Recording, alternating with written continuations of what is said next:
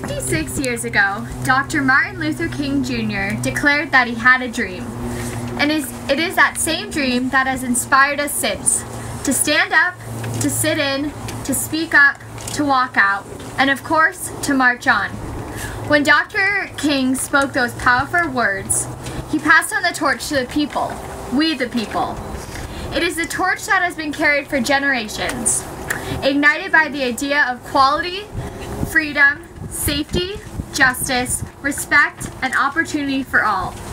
It is the torch that has lit the pathway for abolitionists and activists, civil rights leaders and suffragettes, pioneers and pathfinders, the allied and the affected, the dreamers and the doers. It is the torch that Lady Liberty holds high above her head as a symbol of who we are and what we stand for. A symbol that, as Minority Leader Chuck Schumer stated, cannot and will not be replaced by a 30-foot wall.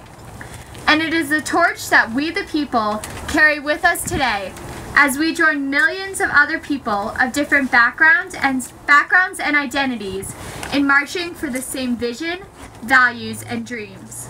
Today, we have a dream, and there is nothing, not a wall, not a policy, not a president, that can stand in our way.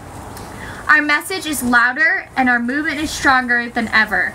We unite, we resist, we take action, we vote, we dream, with the same determination, strength, and spirit that Martin Luther King Jr. did. And now, we march. Thank you.